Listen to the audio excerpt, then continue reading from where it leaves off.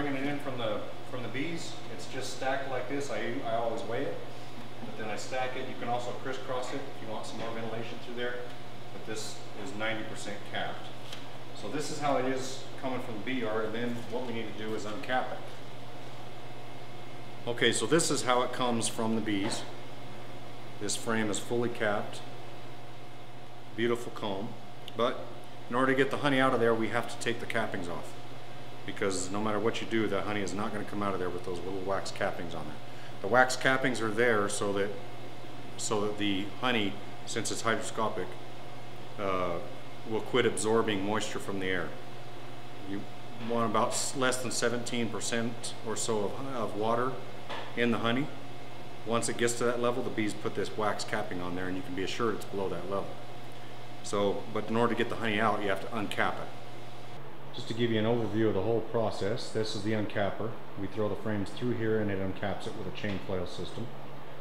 Then the frames rest in this uncapping tray for 20 to 25 minutes before going into the extractor.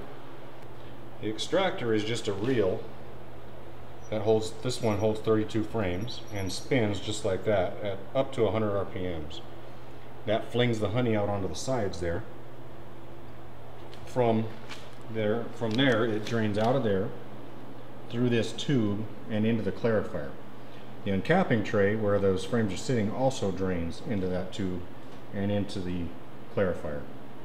The clarifier is a baffle system, and it's water jacketed, so it's heated to about 110 degrees, and it helps filter out a lot of the wax. And then from there, the honey is pumped into a storage tank, and then from the storage tank it's drained off. So we'll show you each little segment of that procedure now. Okay, this uncapper, like I said, is a chain flail, so you turn it on and there's chains from the bottom and the top, and a chain system that pulls the frame through.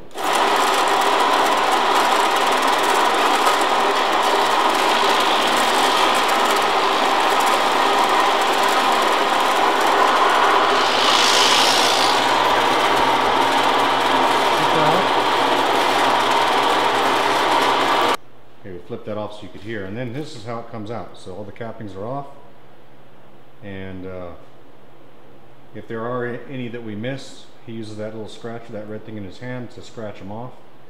And you can also do this using a hot knife or some other methods, a steam knife, but you know, this actually works pretty well. Now in the uncapping tray you can see all that pulverized wax, and then the honey actually filters down through it. And by the time honey comes out of there, it's very, very clean. So right there you can see from the uncapping tray that there is a little bit of wax in that tube, and that's just from when we very first started the operation. But now it's just clean, clear wax coming through and going into that tank, the clarifier. Okay, so now those frames have been sitting on the uncapper now for at least 25 minutes or so. William's going to load those into the extractor. And you're going to balance the reel. So he's going to offset light frames from light frames 180 degrees and heavy from heavy. And that way you balance the extractor. This is a module that runs the extractor, and what it basically does is it has an auto switch, a fully manual, and then there's a stop. This is also an emergency brake over here. Or not an emergency brake, but a brake. So once you flip it on, I've got it set for 30 minutes. You can set it anywhere from 5 minutes to 30 minutes. You hit auto.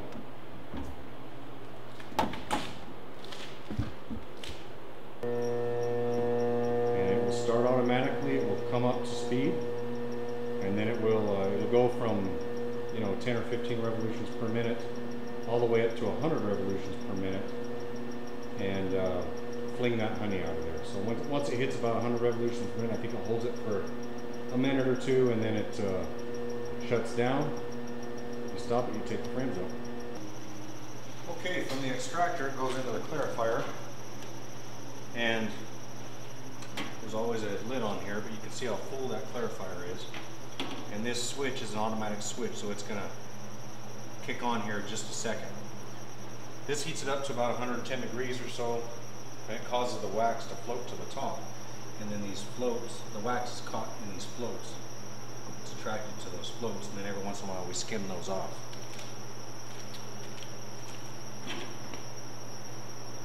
Like I say, any second that's going to turn on. And then from there, let me aim the camera down. You can see the tube down there. The honey flows once that pump kicks on. That pump is that brass thing, and it pumps it into the storage tank.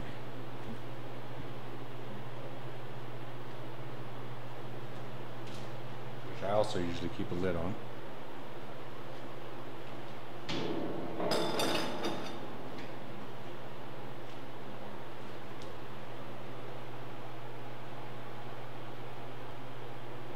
Through there it's strained through that nylon mesh, which is supported by a stainless steel coarse strainer. Okay, William's going to flip that pump on. It's about ready to kick on anyway. And then you can see it's starting in here. And there it is. So this is the final step, basically. It's strained through here, and then from here it can be canned.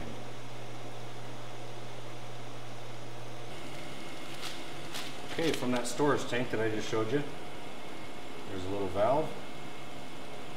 You pump it out, or you drain it out into your jar. Now normally I drain it into 5-gallon buckets, but this is honey for somebody that was helping us. My Aunt Shally and Grandma Wendy. You can see how thick it is, despite being heated to 110 or so.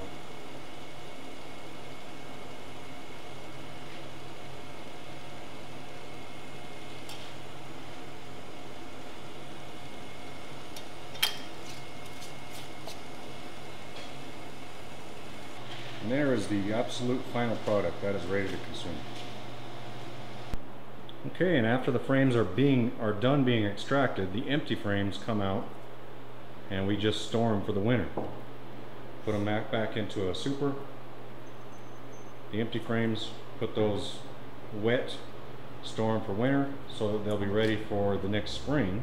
We put them on the bees. The wet supers are going to help, or they're actually going to draw the bees through the queen excluder, so that there's not a problem getting bees through the queen excluder, and then they go back to making honey next year.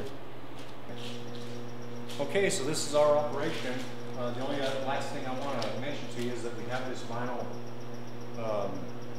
strainer.